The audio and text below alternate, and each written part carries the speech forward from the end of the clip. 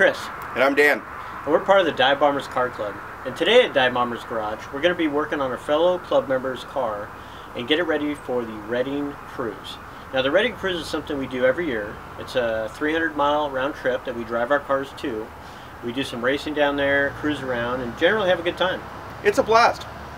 Now our friend Charles has two things. Like most of the Divebombers Car Club, he has no money and no time. So the car club is going to come together. They're going to help Charles out, and they're going to take an original 1947 Crosley truck. And we're going to get that truck, hopefully, good enough to make the trek down to Reading and back. Back is good. Yes. Wish us luck. That's kind of gay. Wish us luck. In 1939, Powell Crosley, who at the time owned the Cincinnati Reds, was involved in manufacturing clocks and generators. He decided to create the vehicle for the people, the Crosley. This particular Crosley was then passed on as a family heirloom from father to son, which is exactly how Charles became the owner of this 47. So I'm Charles. I'm the proud owner of the 1947 Crosley pickup truck that after 10 hours worth of work, tune up, oil change, flushing the fuel system, we got it running great and ready for the road. And it did run great. Up until it didn't. Broke the crank sitting there idle. So, we're going to Plan B. And Plan B is what we want to do. Which is whatever we want. And that is, I want to do a gasser. Ode to the 60s. A gasser? What's a gasser, you might ask? A gasser is a type of hot rod originating on the drag strips across the U.S. in the late 50s and continued until early 70s.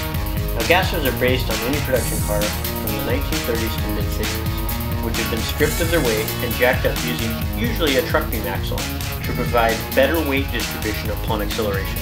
Now gassers are something we specialize in. We sell a gasser subframe and axle kit for a Tri-5 Chevy and more. We've made lots of these gassers. We've raced them, as well as used them in our movie, American Thrill Ride. And now, we're going to gasser our first Crosley. We can what? It's a frickin' America. We can film anywhere we want to. That's right. America. We're Americans. We don't got health care, we're Americans. Oh. So, Charles's Crosley is not exactly what we'd call a full-size car. So we had to do some things that were a little bit out of the norm. Normally we're doing things like 55 Chevys and coupes and things like that. So we had to take a regular tube axle, narrow it down so it fits underneath a 4-foot wide car. We didn't want it too wide so it looks all goofy and everything. Everything has to be in proportion. Of course we have the standard disc brakes and all the amenities that our normal builds have, but the rear end is very narrow. There's some things that we did a little differently just to make the car all in proportion. Since this thing's a quarter the size of a normal pickup truck, we decided to go with a 1978 Toyota with a 20R motor. Man, this thing's gonna rip! Watch the Nova. We're frickin' Americans. It's un-American not to cut this thing. I know. Why is this water? Yeah. You see, per the OSHA regulations, the gas tank is removed while the toilet is in use. It's this type of crossover technology that makes our team what it is today.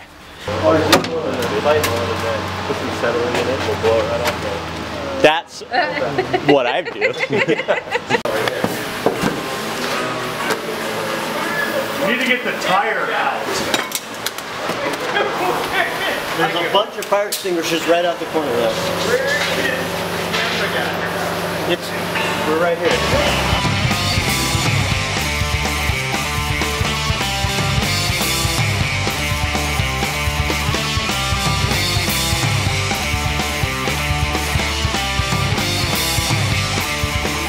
What do you think our chances are of getting this done, Danny?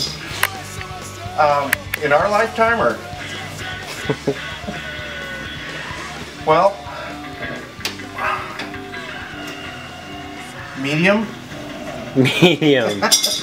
Medium is a time frame here at Chris's Hot Rods.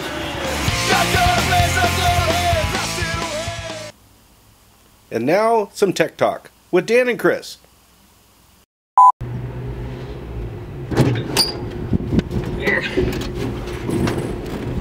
What'd you get, water? Wagwa. Why can I open it? Opening is hard. Opening is hard. Good thing it's smart water.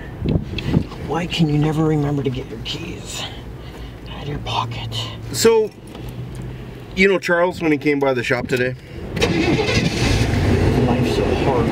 I was thinking about that, you know, and he was talking about the Crosley and, you know, the power plant and all that stuff, and, you know, it's a 20R and everything, but, you know, he was really talking it up like that thing's going to be a giant contender, you know, like a 9-second car. Is it a Prius? And he's talking about that, and I was thinking to myself, you know, the power to weight ratio is good and everything, but it's not really going to be that fast, is it? I mean, he's talking like the thing's going to do 7s or 8s or, you know, crazy talk like that.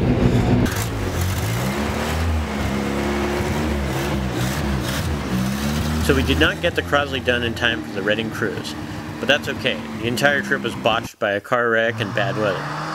But we're going to press on and figure out what the next plan is on the Crosley.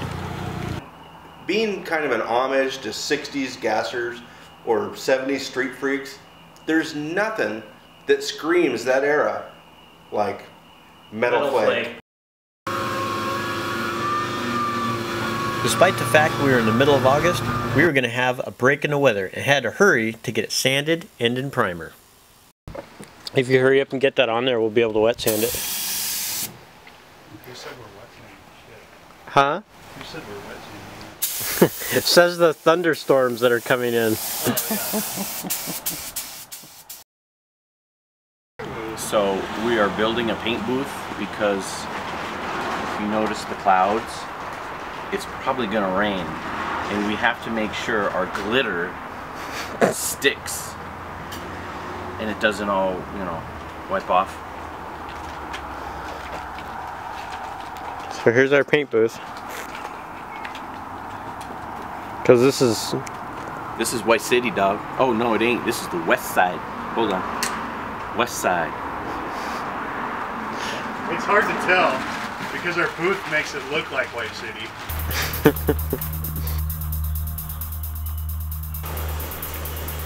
Our first step is spraying the metal flake. Now we mix this with SG100, which is a clear base coat. Now, as retarded as it seems, we planned this paint job around the storm, specifically because we don't have a climate-controlled booth, and with using vinyl tape to lay out the panels, in the heat it tends to pull and not stick.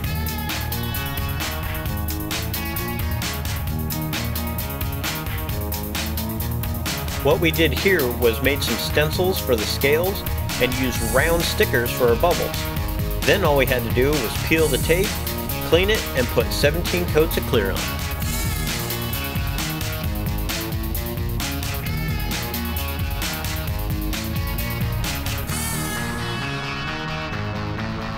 Here we are with the 1947 Crosley Gasser.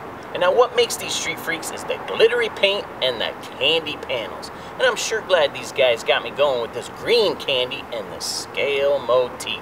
I tell you what, this thing goes down the road so straight. It's got the 20R Toyota motor with the 5-speed transmission, the Toyota rear end. I tell you what, this thing commands so much attention, I can't go anywhere without somebody pulling me over and saying, hey, what is that thing? How do you think it turned out, Chris? We never killed a man. I didn't ask that question. It's a pretty important question. I'd ask that question if I were you. Yes, Chris. Once I put the finishing touches on this thing, it's gonna blow the doors off your big block this and big block that. No street freak is complete without its name. Say something about the fact that we're wasting valuable shop time working on our own crap at Goodlet's Garage. Keep going.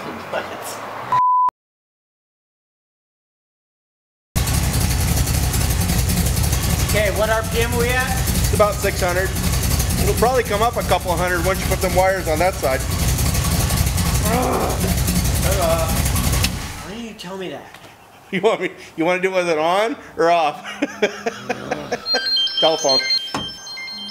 Can't you Who is tell I'm it? busy? Who is it? Charles. Charles. Hello? Hey, what are you doing?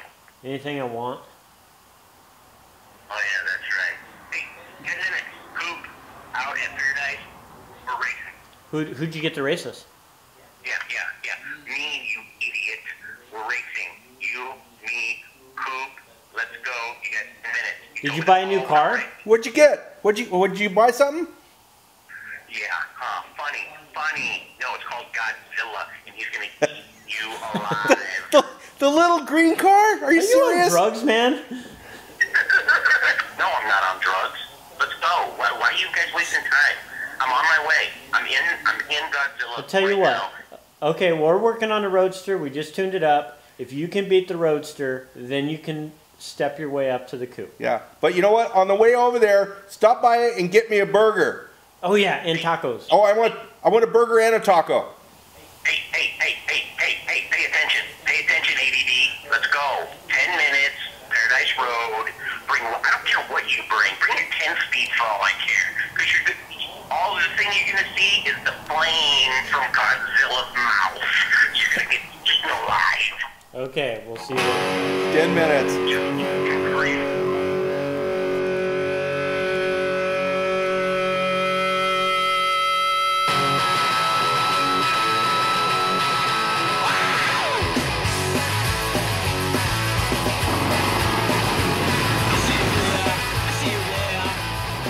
Do you think he'll actually bring tacos?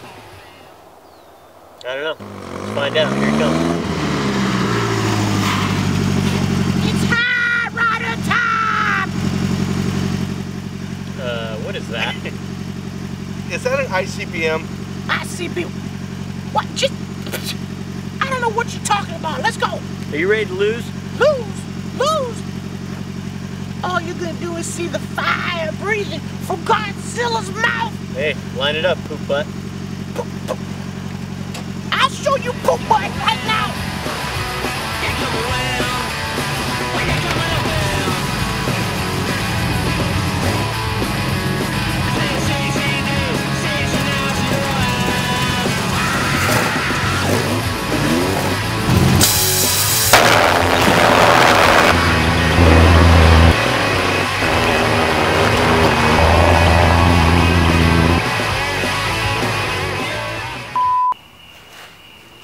What we're about to divulge is completely top secret. If you want to do a metal flake paint job, do it in your friend's shop. Correct. So what does that mean when the car goes down the road straight, but yet it's all wacky doodle? You don't use your own paint booth. Never. It will get in every paint job from here to eternity that you do. From now on. Its stuff gets everywhere. Why? The car is tiny, and so, with that, there's a lot of don't know what my lines are and totally winging it. This stuff's like a plague. It's terrible. It's worse than Ebola. It is Ebola. I've never had Ebola, but I don't want it. Definitely fast car, yeah, definitely fast Lightning fast. Definitely. Excellent fast car, yeah. It's gonna go definitely, so fast. Definitely fast. You're gonna think there's something radioactive in Fast the atmosphere. parts in Kmart, yeah. No homo. And it's an awkward situation with the old lady.